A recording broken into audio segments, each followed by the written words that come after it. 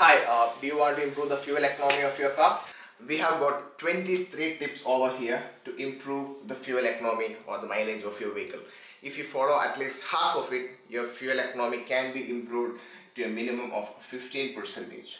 So what we have is we have divided it into three main divisions. One is the driving style. The driving style of yours has to be altered. Then the maintenance of your vehicle. Third one is the mental driving style that you're following. So three of these strategies. First we'll go and learn about the first one, which is the driving style. The economic speed. Are you following the economic speed of your vehicle when you drive? Normally in city drives, it's said to be like 40 to 50 km per hour in Indian roads, the economic speed of most of the vehicles which are set. So if you follow economic speed of the vehicle, that can reduce the load on the engine.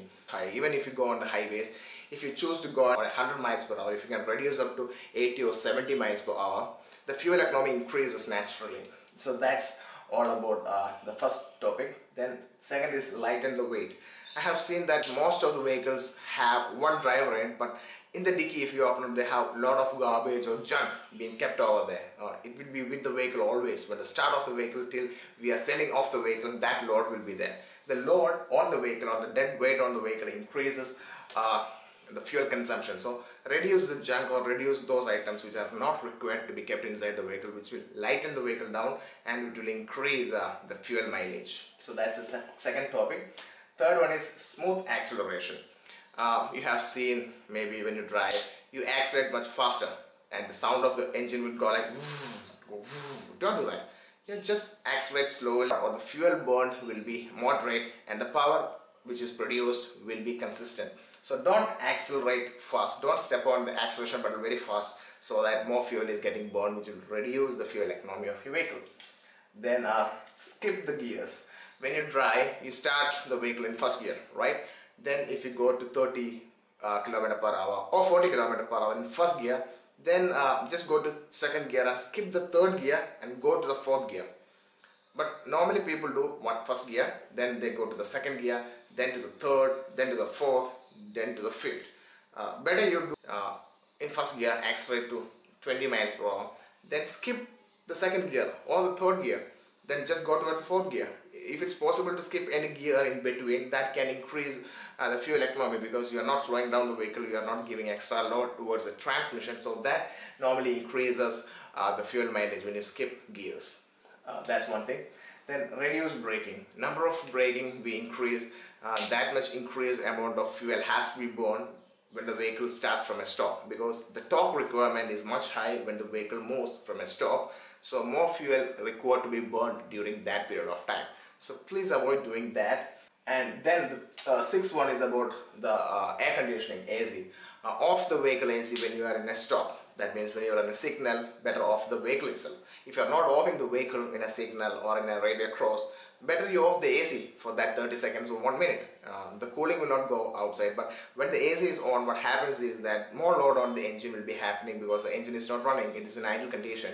So it will affect your fuel economy. So better off the vehicle when off the AC when you are on a stop. And the sweet speed of the car, that is same as almost economic speed, but sweet speed means for each vehicle you will have a sweet speed. That's up to you to identify what is the sweet speed of your vehicle. You have to check the mileage of your vehicle in a week or in a month time, and you will understand that when you go on a highway or in a city drive at a particular speed, you are getting more mileage out of it. Say 40 to 50 km in a city drive, or 70 or 75 km per hour in a highway, or an 80 km per hour. So that is the sweet speed that you have to identify, which gives the additional mileage for your vehicle. That's one. And don't drive closer to another vehicle. Don't drive closer like this, because when you drive closer, it is more frequently you will have to apply the brake and you will not be able to move in a smoother speed of your acceleration. So more number of braking will reduce the fuel economy. So keep a safe distance so that you can accelerate smoothly. Even the front vehicle brakes, you can have a travel distance over there, so you can avoid the braking or lowering the gears, which will reduce the fuel economy as such. And that's the one thing. Keep windows closer. That's another thing. Keep the windows closed when you drive, because when it's open, the aerodynamic drag increases. The air enters into the vehicle, and that gives a resistance for the vehicle, so more load need to be carried by the engine to drive against the aerodynamic drag. So keep the windows closed and put on the AC, one thing, because that also helps. Dust particles will not enter the vehicle. Will keep the vehicle clean if the windows are closed. Don't store the fuel and use for pumping. I mean, there are some people who store the fuel in cans or containers at their home, and as per the requirement they take the fuel from that. But what happens is that practice, if you use, the moisture will be more in that type of fuel, and when the moisture is more, when the vehicle drives up and when the air container or the tank becomes hot, this will evaporate, and that will cause water. When it evaporates and it settles down, when it gets cold, that gives water deposits inside the fuel, and that can harm your fuel pump. That can reduce the fuel economy as such. The fuel pump will get harmed, and also your fuel economy will reduce. So don't store fuel, just stop in the petrol pumps and take the fuel as when you require, and don't keep below half tank of fuel. It's recommended always to keep half tank of fuel more, because when the fuel reduces below the half level or nearing to a lesser level, what happens is that the fuel pump needs to get more strain, or more load has to be given by the fuel pump to suck the fuel out. So that can also harm your fuel economy in case of the fuel pump does that. And the most safest way is to make a full tank of your fuel at the end of the day, so that your tank is full throughout the night and there is no moisture which is getting condensed, and water deposits will not happen. If you have half, or there is very less amount of fuel in your tank, and if it has vapors inside the tank, what happens is that when it gets cold in the night, these vapors will condense and the water deposits will happen in the fuel, and this fuel is going into the fuel pump. And mostly on modern generation vehicles, the fuel pump is lubricated by the fuel itself. There is no additional lubrication given to the fuel pumps. So in this particular case, the fuel pump itself will get damaged if the fuel has water. So avoid that. Fuel your vehicle at night itself. Keep it in full tank. That's more safer. And avoid idling of your, just run in a very slow speed, and that can make the vehicle or the engine to get its optimum temperature. And don't keep idling the vehicle. So that's the strategies in driving style. The next one is the part of maintenance. Do the scheduled maintenance effectively. Then the other one is synthetic oil. Synthetic engine oil need to be used for good fuel economy and good engine conditions. Fuel full tank of fuel in the evening, as I said. And then the tire pressure has to be maintained as per the recommendation. If you open the manual or open the door of the vehicle, on the side you can see the recommended tire pressure of the vehicle. If recommended tire pressure is not there, your tire life reduces, more load on the engine, fuel economy comes down. So keep the tire pressure adequate.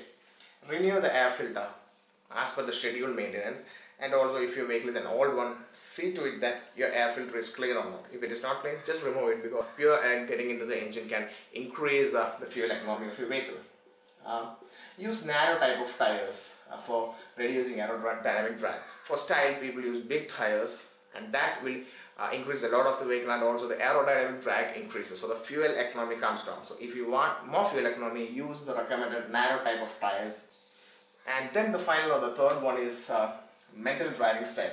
Choose the easier routes. Avoid routes with signals. Avoid routes with train crosses, railway crosses.